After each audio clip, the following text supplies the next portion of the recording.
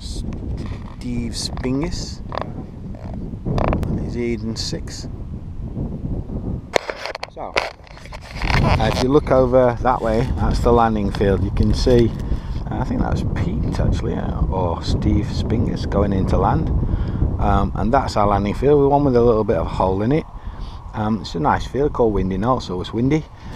If you fly off here and you go towards the landing field and you can't make it over that wall, or you're not sure, you can always do a right turn land in this large field just below. There's a gateway just you can't quite see it, it's just behind those trees, just the back of where that paraglider stood, in that direction, and then you can walk back up and have another go. This is Rushup Edge itself. We normally take off here, which is a short takeoff. It's short because it's the easiest walk. You can take off just over there, just before the trees. In theory we're supposed to use one or the other, but we end up spreading out all over the place, but never mind. You can see a hang glider on top of the hill. Quite handy for an hang glider because you don't have to fly through all the paragliders as it gets up there, so it's quite a good place to start for an hang glider, but it's a long walk. And that is a really nice takeoff for hang gliders or paragliders, and on a light wind day you could walk up there and it makes it easy. However, we normally take off here, as you can see from the video, and take off and do a right turn along the ridge.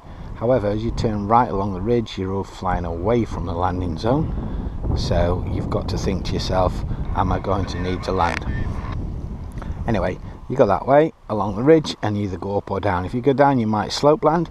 If you slope land, you can see there's gentle hollows and thing along here.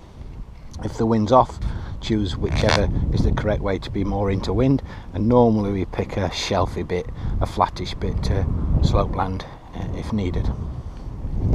Rushup Edge, Derbyshire Soaring Club. He's got lift rates at him. Well, this is Dean, this is his 10 hours. He's now, I was going to say super pilot, but coming to be a super pilot next week. And yes, there you go, ceremonially. There you go. Thank you. It served me well, so hopefully Yeah. it'll serve you well as well. Hopefully.